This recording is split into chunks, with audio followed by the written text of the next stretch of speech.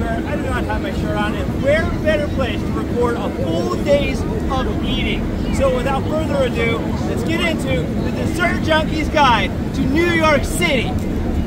So while we're stuck in traffic waiting to get into the Lincoln Tunnel, which is about a 12-minute delay, it's going to be 30 minutes to travel 5 miles from here.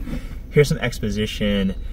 My wife is 33 weeks pregnant, so this is the last minication we can have before it's time to hunker down with another baby in 7 weeks. We've gone to New York 9 times, including this trip, in the past 2 years. We are the master of the New York day trip. It takes about 3 hours and 30 minutes to get to New York from Baltimore, where we're from. More realistically, you should budget about 4 hours, and YouTube policy won't let me tell you how quickly I've been able to do it with the Mustang. But we've come here for a variety of reasons. We've done almost all of the touristy things. We've been to pretty much all of the tall buildings worth visiting. We've had in-laws who we've needed to pick up from JFK, and yes, the direct flight to JFK instead of Dulles was a lot more affordable, even accounting for the tolls and going to New York and the time it takes to New York. So I think prices have evened out a little bit more, so we won't necessarily need to travel to JFK to pick up or send any more in-laws. They can just go to Dulles. But the primary reason for us visiting New York nowadays is we want to eat as much of it as possible. We love visiting our favorite food and drink places in New York City. So I hope you guys enjoy. No more machete order editing. This is just going to be a straight up full day of eating from here. Okay, so the completely scientific bathroom mirror shots. Right when I wake up, this is what I look like the day before we go to New York, as you get a quick glance over at my care products and the bathroom scale. See how much I weigh with my phone in my hand. Let's call it 155. So I'm interested to see how this changes after a few days of eating in New York. Baltimore skyline with M&T Bank Stadium.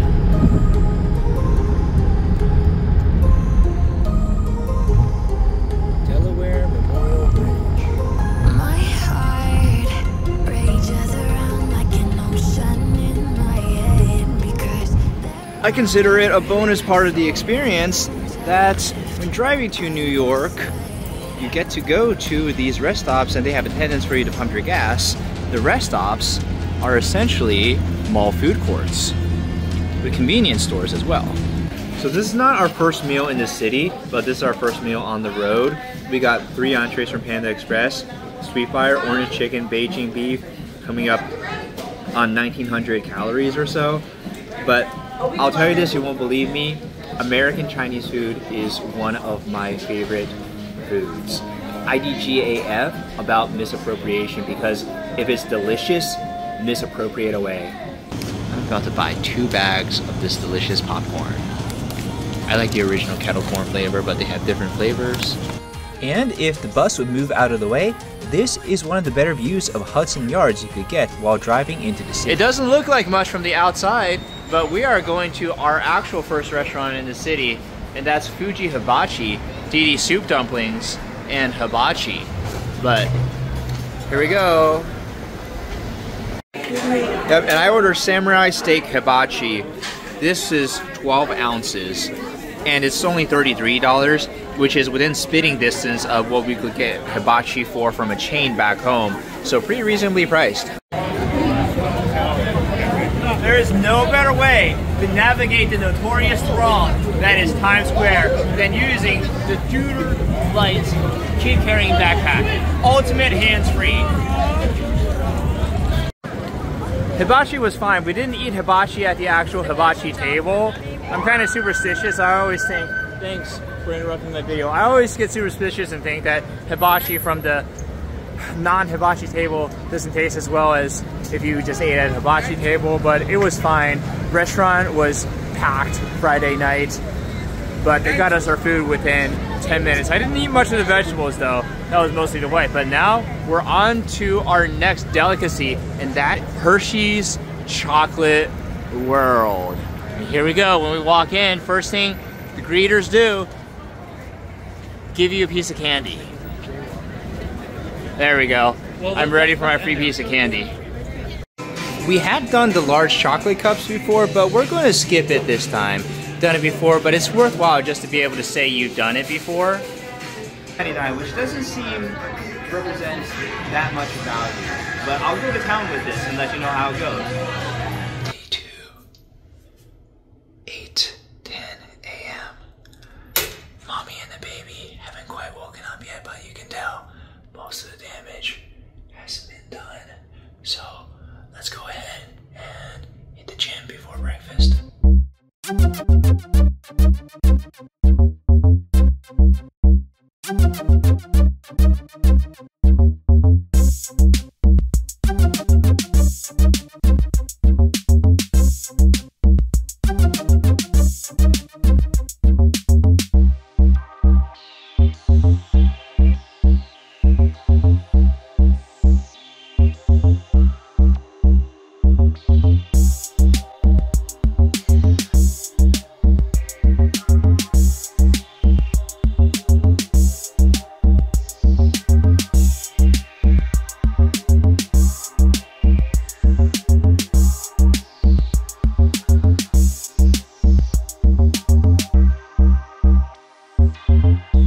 Day 1 post-mortem. Here's the view of the Hudson from outside our hotel room and looking north up 8th Avenue, and you can see the Central Park Towers in 111 West 57th. But I am tilted / salty that Hershey's Chocolate World didn't have the Wicked themed milkshakes that I usually get. But I suppose that's on me for not thinking ahead and realizing that was probably a limited item. Yeah, those are bicycles, not trash bags, but sometimes there are trash bags dotting the street. But I did not leave Hershey's Chocolate World empty-handed. I got the peanut butter cup, which I regret. It's like, you know, not eating. It would probably have been better than just getting $8 worth of peanut butters. Actually, not $8 worth of peanut butters with a few Reese's Pieces. But anyways, on to day 2.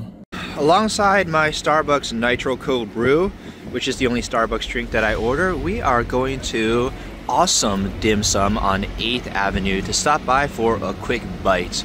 This is our preferred dim sum place. I did have a protein shake this morning, but this is what normies will consider my first air quotes meal of the day. It's Awesome Dim Sum on 8th Avenue, our preferred dim sum place. We ordered ahead for to go to conserve time. This is fried rice and red bean with the exterior fried to a crisp. So this is going to set me back or set me up 600 calories depending on how you look at it. But I really like sticky rice products. Zappola Bakery on 7th and 37. This, as of right now, is not my preferred place for Italian fried dough products. That would be Italy, but let's go inside and give it a taste test. Products in here look very thick and shiny. So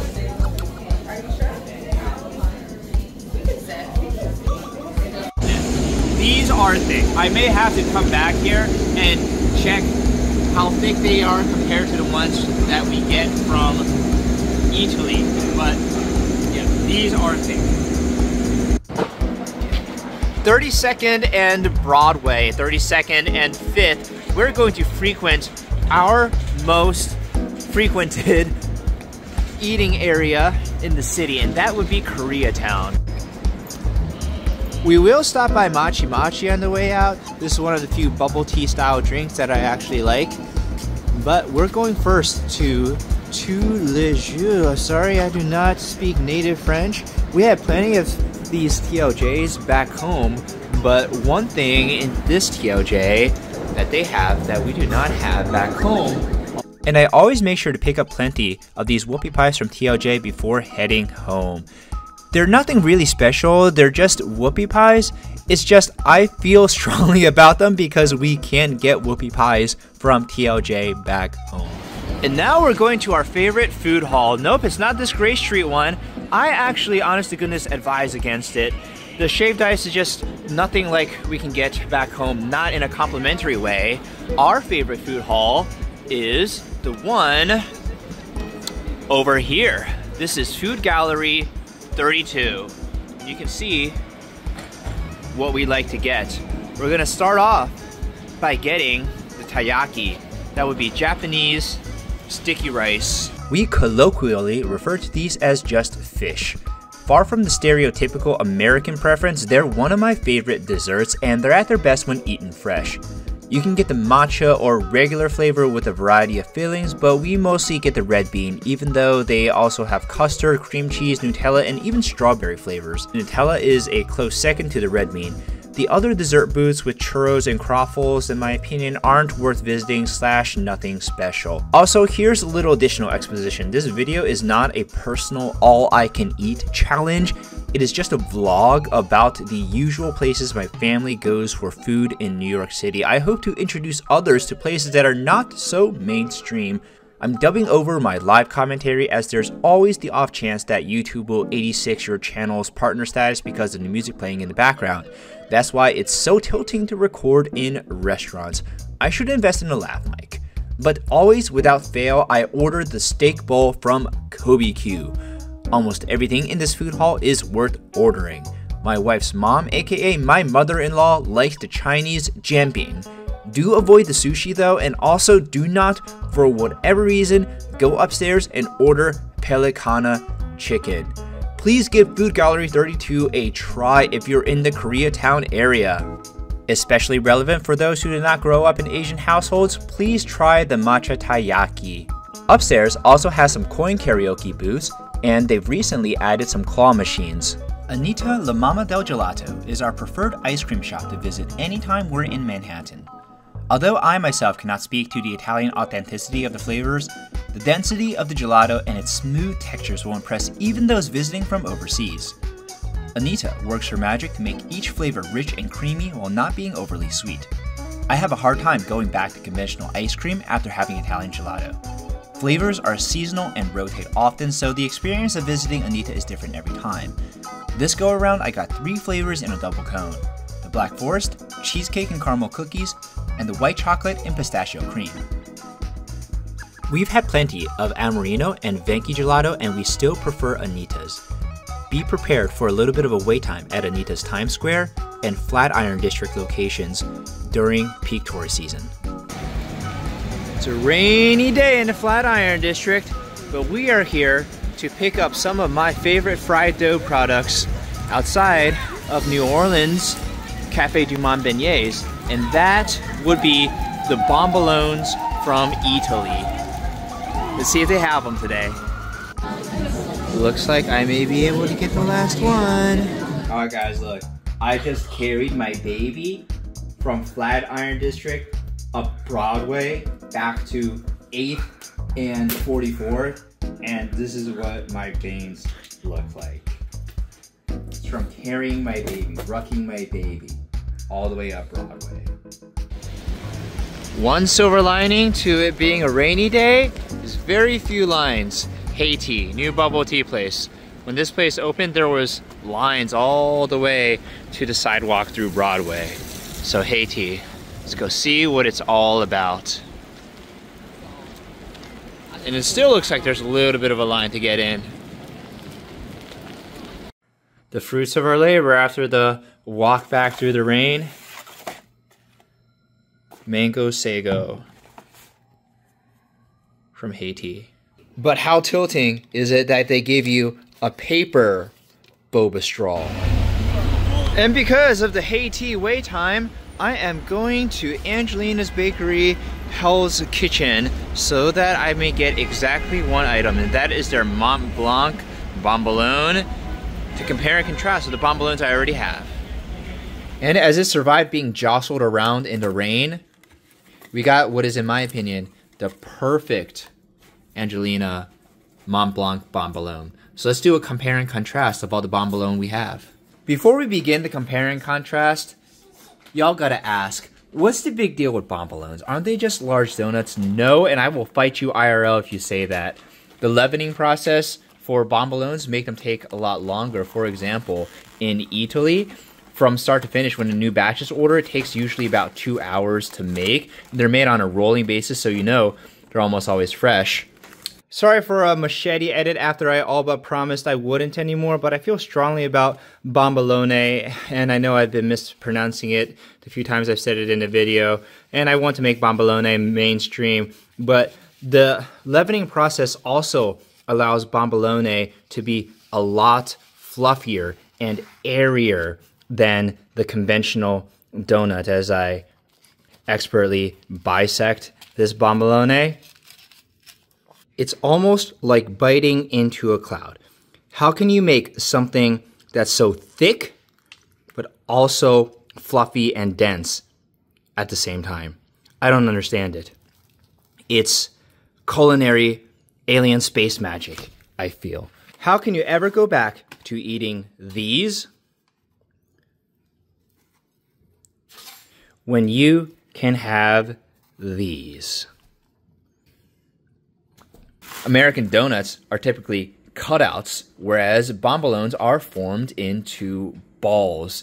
So the ones from Zappola, even though the top cream has been mashed as part of the transport, these are the most shapely, the largest diameter, and maybe not the tallest, but this is the largest one that I was able to get from Italy. It's definitely a little bit more amorphous, aka not so shapely. Let me take the charging cable out of the way. But this one is a little bit more amorphous compared to the one from Zappola. Zappola definitely has the largest diameter. This one is jam flavored, but if you look over here, I can also have a plain one, and then the plain one definitely a little bit more amorphous, but all of the ones with filling like jam, pistachio, hazelnut, or chocolate, they all begin as plain ones and the filling is added afterwards. This one is amorphous. It may be a little bit more tall, but diameter wise not as large as the one from Zappola. And Angelina, if you really like the design and the double filling style, go for the Angelina, but I really feel this at $8 and after New York associated taxes almost $9, not the best value. One distinction of the Angelina bombolone though is that you do get two different types of filling. But I do think the quality of the dough of the bombolone from Italy is better than the dough quality from Zappola Bakery. Even eating the day after, I think the Italy bombolone hold better. Oh, and I also spent $3 on this. Yeah. This little doohickey wants it. There is a line to get into Joe's Pizza on Broadway. This is a line to Joe's Pizza.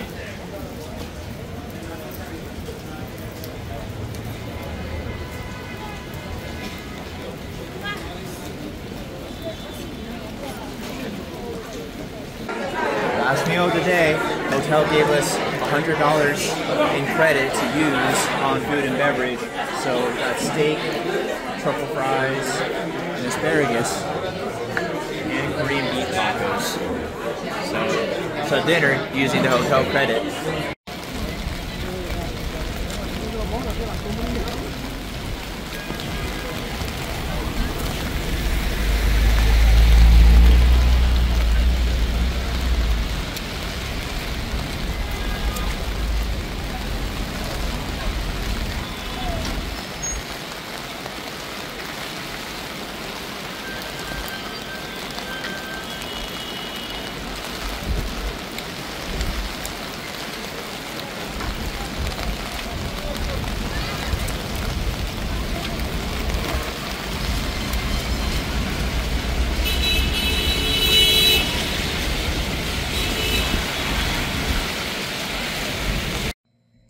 Last item of food for the day, I promise. This is a chicken kebab from a street vendor. This is more break glass in case of emergency, in case I get hungry overnight. So that's pretty much it for day 2, and I'm ready for day 2 postmortem tomorrow. Day 2 postmortem hasn't caught up with me yet, but it's beginning to, and it's 8:45 a.m., which means it's 7:45 a.m. because daylight savings, so hasn't quite caught up with me yet.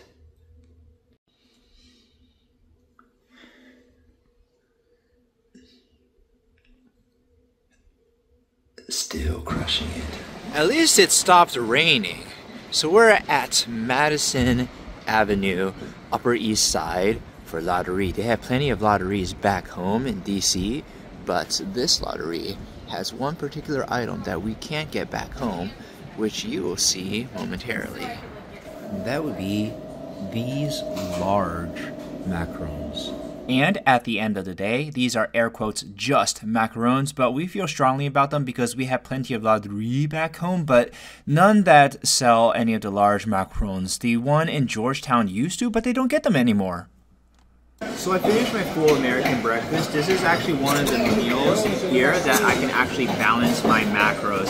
Anyone who's been doing this a while enough knows that if you can't hit your macros on the day, hit them for a week. So it'll take a few days of eating something brutal like 30% fat, 50% protein, and 20% carbs to offset the poor macronutrients I've been having. So I will go back and probably get another platter. It's day 3, and I realized that I haven't done a whole hotel room overview. This is the IHG and Intercontinental Hotel. I like the overhead shower. This is a 4-star hotel, but it feels more like a 4.5-star hotel with how modern everything is. We did not buy that whole thing of dish soap. This was the smallest size that they sold at the Walgreens across the street. We meant to bring a smaller size so that we could wash the baby bottles and I could wash my blender bottle, as you'll see momentarily. But going over to the main room, you'll see some more components of our travel carry. I did not bring my greens blend.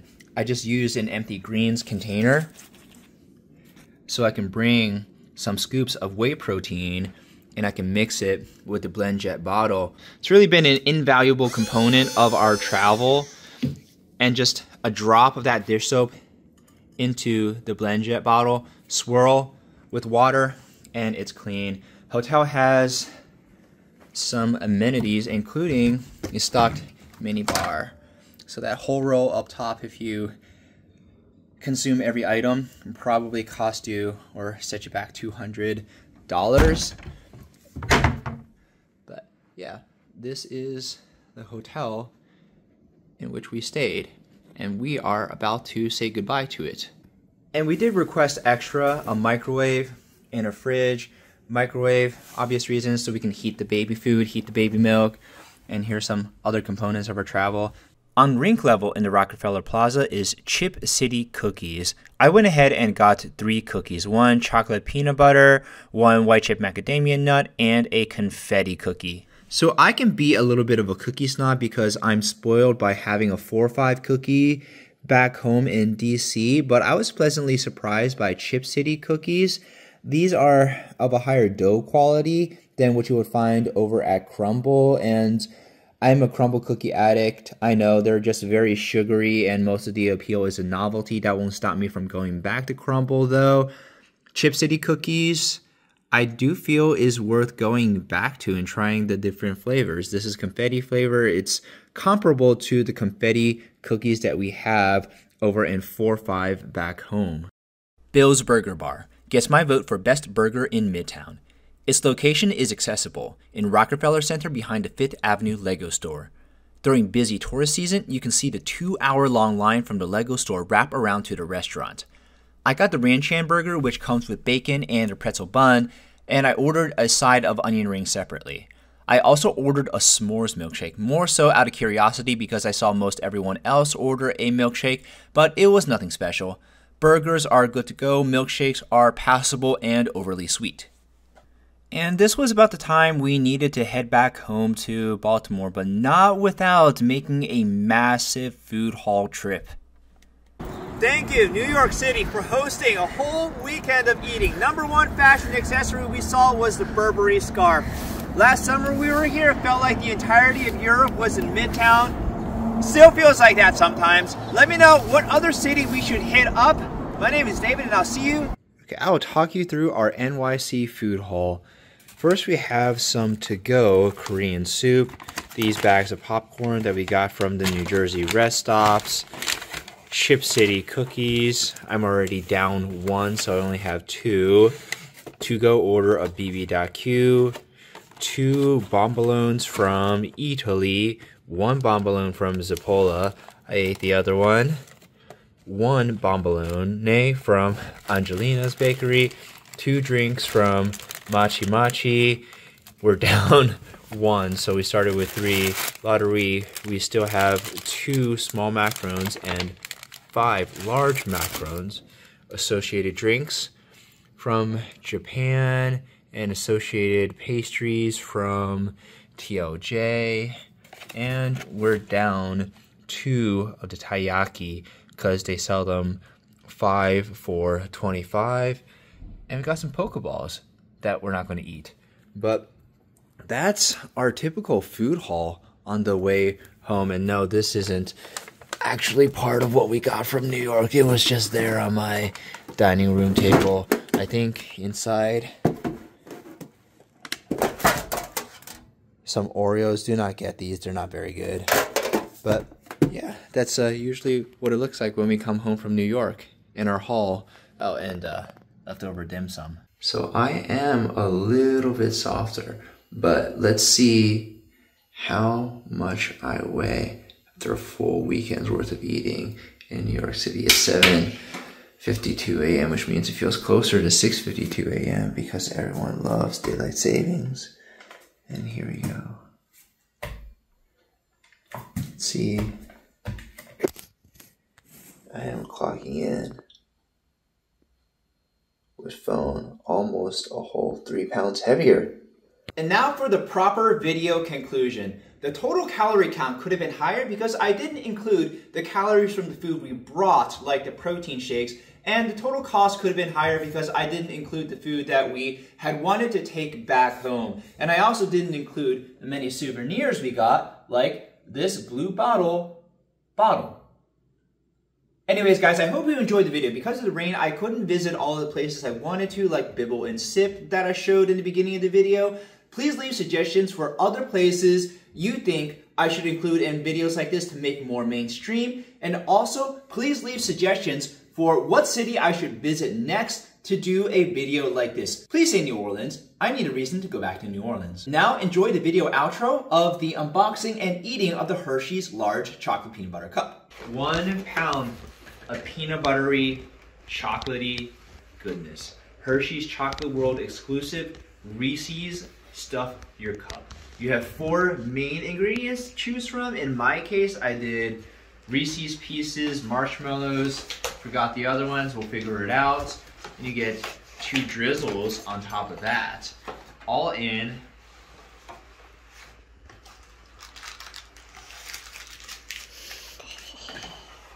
edible cup.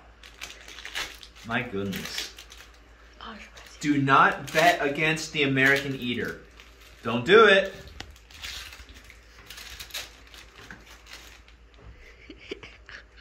You can absolutely eat the bowl exterior too. Look, the lid. Oh my goodness. Yeah. The lid is chocolate, you can eat it, and there you go. There's my custom Reese's cup. I have a video, the attendee making it for me too, and their recommendation for how to eat it is to break apart the lid and use it as a dip, as though. Yes, Miranda. Yes, Miranda. When you're 6 months old, you can have some. When you're 6 months old, you can have some. But you would just break the lid and use this as though you were using, like, chips to dip salsa. Yes, Miranda. She knows what's good. And guess what? You can have some even when you're old enough. But it's 1 pound of chocolate peanut buttery goodness.